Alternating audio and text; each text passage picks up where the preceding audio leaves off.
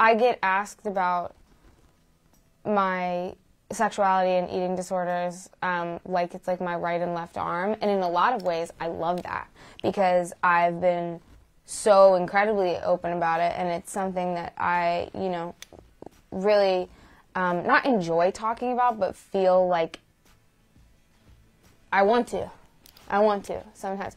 I think with that comes being asked a lot of really dumb questions.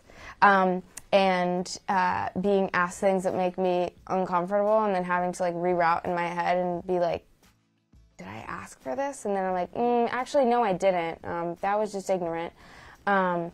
So there's that. But I also think that like there's a level of, there's comfort in community, right? And like I think like when I've been out for 10 years. But that doesn't mean that I've been out to, like, everyone in my family. That doesn't mean that I've been out to everyone in my personal life. That doesn't mean that I've been accepting of myself whatsoever. And so I think, like, when I was very open about being gay, like, publicly, it became a lot more fun for me to celebrate myself in that way. And it continues to. I think that there is like a ginormous like conversation surrounding like, obviously like I was latent like sex as a college girl, she's a lesbian, and all of a sudden I was doing like these interviews and people were like, yeah, how does it feel to be like a face of queer culture or things like that, or however they would word it. And I think that it's really sick. I think that it's cool. I think that it makes me very proud, and it makes me want to be better.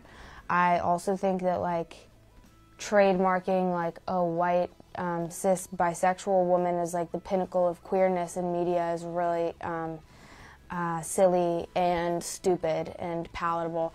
So there's a lot of nuance. I love being gay so much. I enjoy it thoroughly now at this point in my life, which I feel very good to say, because I don't think you could have like paid me to say that like a couple years ago, maybe even like a year and a half ago, probably not. But yeah, there's nuance, of course, with everything. But yeah, I hate being asked ignorant questions. I'm like, oh my god. It's like, yeah, like, let's, like, talk about it in, like, the way that is, like moves some kind of needle. Yeah, or, like, is a human conversation. Maybe not a way to, like, get me to say something that you think is going to be interesting online. Yeah, because, like, I know that, like, I'm not stupid. Yeah. Like, I'm like, I see what you're doing, So, yeah. Yeah, I hear that. Mm-hmm. So, just want to double check. So, Hopewell High School, Northwest. Yeah. Transferred, right? Yeah. So that Northwest was that your senior year, or? I transferred my junior year of high school. And did you play golf at both schools, or? I played golf at Hopewell. Do you still play? I do still play. I played recently. Can't remember where. Oh, we were going. Oh, no, I didn't play. Actually, we were doing Topgolf on tour. Yeah, because I'm like, that's my. Yeah, I played in middle school and high school, and then when I moved to Northwest, it was an art school. We didn't have any sports programs. Okay. I think that I come from two parents who are workaholics, to a fault. For sure. I come from like pretty small town, like South, where I felt very estranged, which says a lot, granted that I'm, at the end of the day, still incredibly privileged. So, yeah, I mean, I don't know. It's in spite of certain things, and it's also because of certain things. But I think, like, the biggest because is, like, I just always knew that this was what I was going to do, regardless. And I didn't know how or, like, why. And I still really don't know how or why, just, like, with, like, what I would like to accomplish in the next X amount of days or years or the next, like, 3 hours, to be honest. I don't really know how or why, but it will happen, and I'll make sure that I'm working hard to make that happen, and if it doesn't, then, well, actually, no, it just won't. Well, and when you say that, you do mean being a pop star, right? That's what you're referring to? Because it is interesting. Doing anything that I want to do. It's all, yeah. Of course. But you always envisioned, this, like, from what I've read, it seems like the singing was really the North Star. Yeah. And everything else was like, I don't know, how would you just, like, a cherry on top, like icing on the cake? Or? It was just like a welcomed blessing that was a means to get to what I wanted to do. Wow. And I really enjoy it, and I love it. I've been called, like, spoiled, I've been called bratty and stuff like that, and I love when people say that to me, specifically because, like, you know, if somebody, like, if you watch, like, men in interviews talking about, like, yeah, like, I needed a job, or, like, yeah, I wanted to do this because I knew this would get to that, and everybody's like, oh my God, he's so brave, he's so cool, he's so cute, and then, like, when, like, a woman says it, or, like, a non-man says it, everybody's like, oh my God, how spoiled, but I'm going to keep saying it, because I do mean that, and it was a means to get to where I wanted to be. So you think it pisses people off because it looks like you are not fully appreciative of what the other things were that were? Yeah, absolutely. Because if you're a woman or a non-man, and by the way, on 10 different levels, let's be clear, but like in my case and in like the body that I occupy, like if I'm not bending over backwards, and I'm like, oh my God, I'm so grateful, I'm so lucky to have this opportunity, and like really like kissing the hand that feeds me, then I am like a problem, and I'm happy to be that.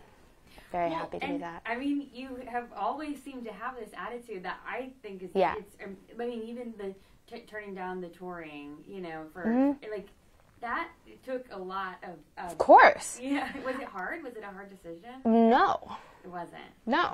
Wow. I mean, I think in ways, absolutely, because like in my brain, all I wanted to do was get my parents to let me move to New York. And they were like, you're not doing that without income, right? So that's my first offer of like actual tangible income.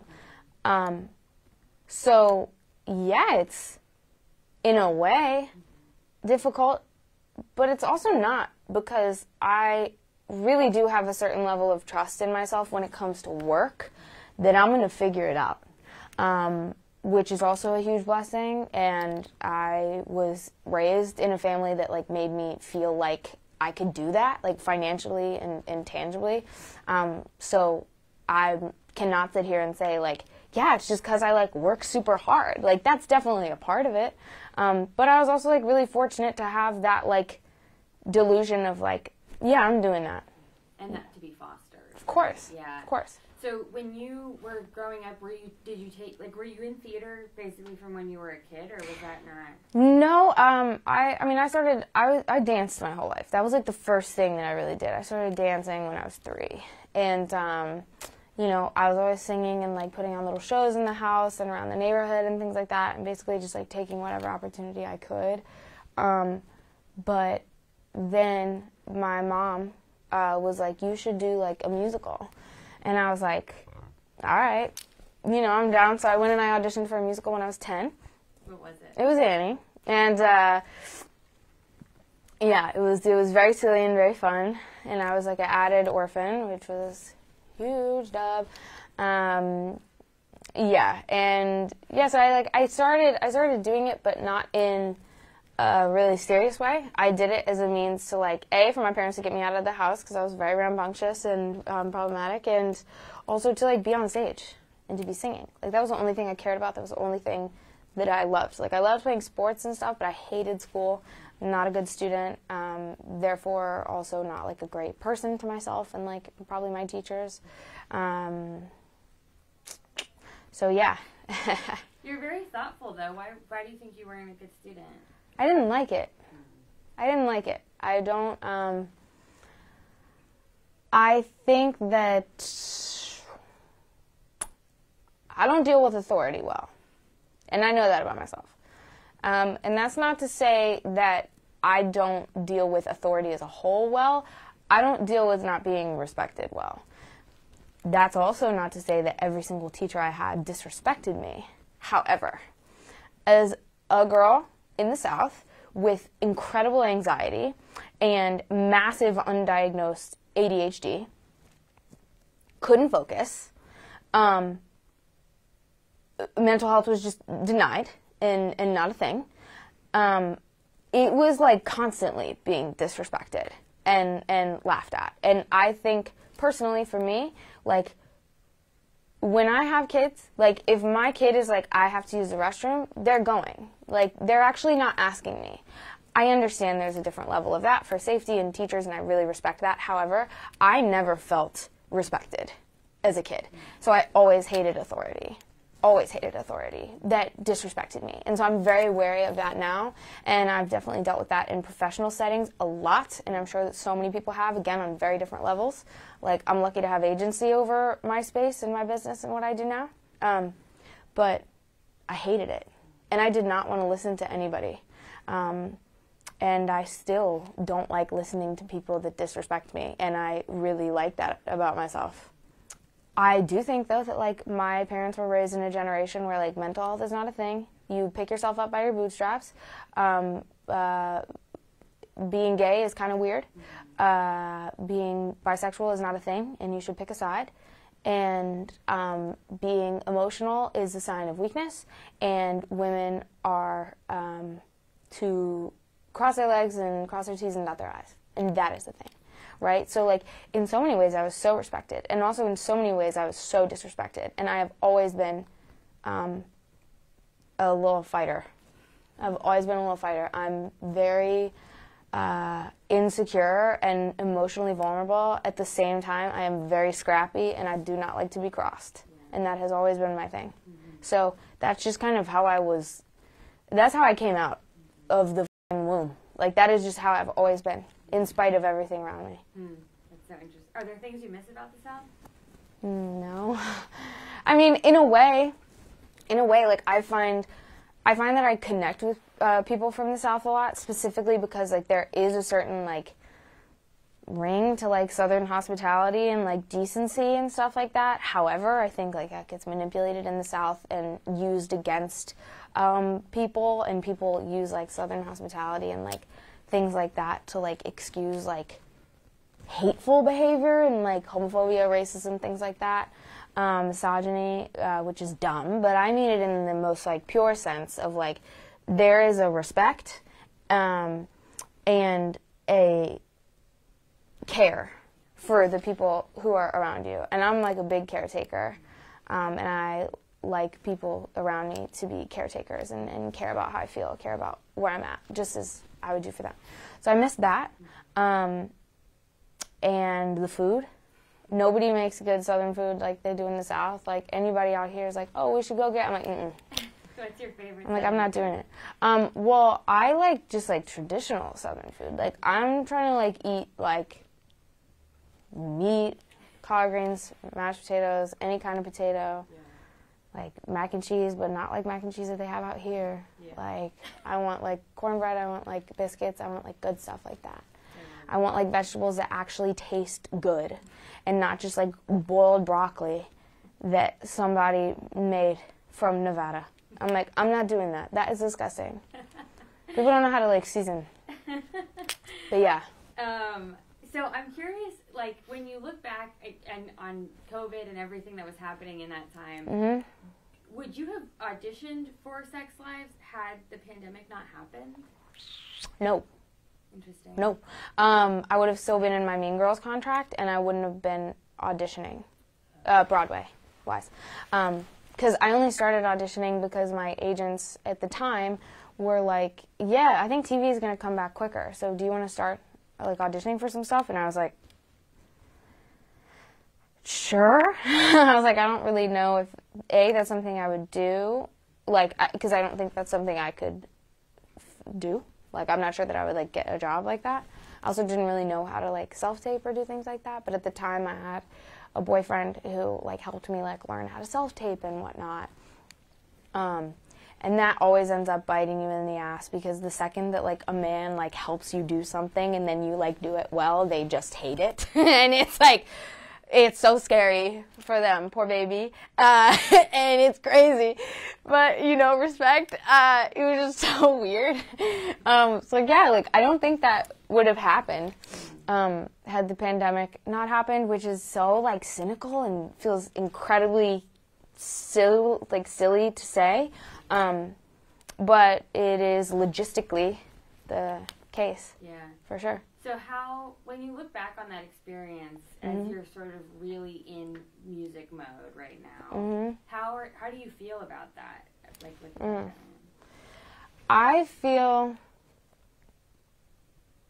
I almost, like, hate saying, like, I feel so lucky, just because, like, I know that, like, that's what some, like, man in Denver wants me to say. However, I do feel that way. I do feel really lucky, and I feel really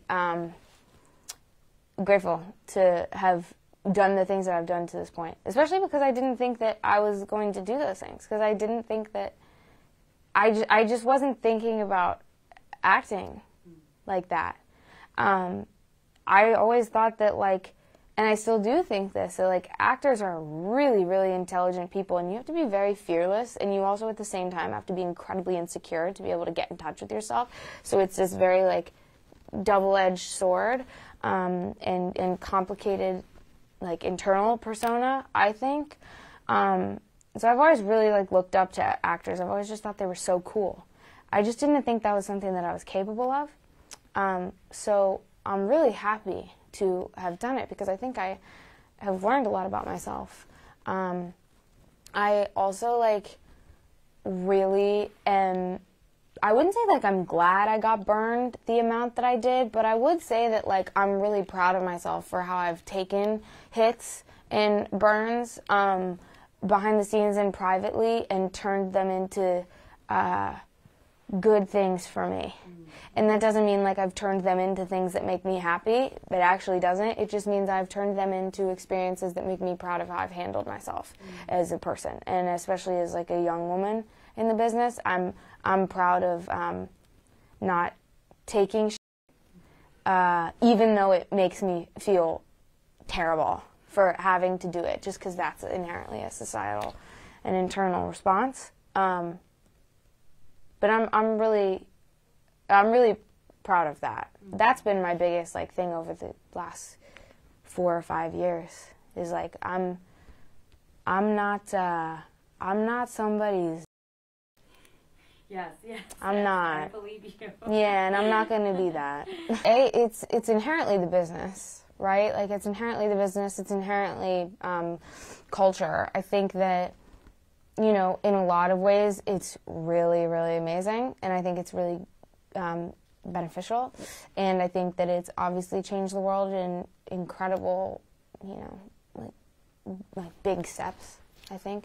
I think it's also just, like, more damning and more exposing, which is also really incredible in a lot of ways and is really beneficial. I think culturally is really important because everything is much more visible. I also think that with that comes, like, the opposite side of, like, you know, people just saying silly, ignorant things. And it's, you know, I'm 23 and I see everything on the internet, and I understand that the whole thing is like, oh, okay, well, you know, protect yourself from it, like, give yourself peace, give yourself grace, and things like that, and, like, yeah, for sure, but also, like, I think that's very difficult for me to do, and it hurts. Like, I'd be lying if I say it didn't, like, bother me. However, I think that resilience being one of my, like, words from this year is just like, okay, like, if that's what someone is gonna think, then that's okay, and they can have that, and if that's accurate, then perfect, you form your own opinion, and if it's inaccurate, it's actually not my job to correct you, because it's not your business. I mean, don't get me wrong, I used to think about it all the time, but at the end of the day, like, I am pretty myself. That doesn't mean that I'm incredibly confident, I just am myself, to a fault. And like, I'm not an actor first, so like no one is going to see me as that, because that's not what I do. That's not how I conduct my business. Anybody in my life who has seen me as an actor first that I was in business with, I'm no longer in business with. That doesn't suit me. That's not what I asked for, and that's not what I'm working toward. And we mutually agreed to work toward the same thing. So if that's not the case, then good night. That's not who I am. So you're not going to see me as that. And that's just because I'm not going to do that. Like, I'm going to do what I want. I could be going through the worst thing on planet Earth, and like all I'm thinking in the back of my head is like, oh, this is what my next album is about. I don't care if that's sick. That's what I do. Like, and I've had like with like ex-partners I've been with, like, you know, I've just been like we'll be in like a blowout of an argument, and I've been like, babe, I gotta tell you something, like, just out of transparency. All I'm thinking about right now, and I'm telling you this so that you're not wondering why I'm like completely disassociated from the situation, all I'm thinking about right now is like what song I'm making from this. And I'm really sorry, but that is what I'm doing. How do they respond? Well, anybody who I'm with or who is in my life in an immediate way, they know what they're signing up for. Like, you know, and I'm not saying it in a way that's like malicious or manipulative or disrespectful, at least not intentionally. And it will never be that for me, because I really respect the people that I keep in my company. It just is who I am. And it's just how I'm wired. And that's like how I express myself and communicate. It kind of, I mean, it goes all over the place. I think it depends on where I'm at. Usually what happens is I like think of a phrase or a lyric or a word that like sticks with me and becomes very like prickly. I write that down, and then I usually go in with Alexander, and we pick a sonic kind of palette for it, and then we just like run. And that is literally how it comes to be. It starts off like very poetic, like it's going to be something that really sticks. And if I don't have something that really sticks, then I'm not getting a song. I don't like to do stuff that way. Or if I get the song, I'm not going to like it. Like, that's why I don't like, I have a song Too Well that I like notoriously hate, and everyone knows that I hate it. And I don't mean that in like I hate that. I mean, in a way, I genuinely don't like it.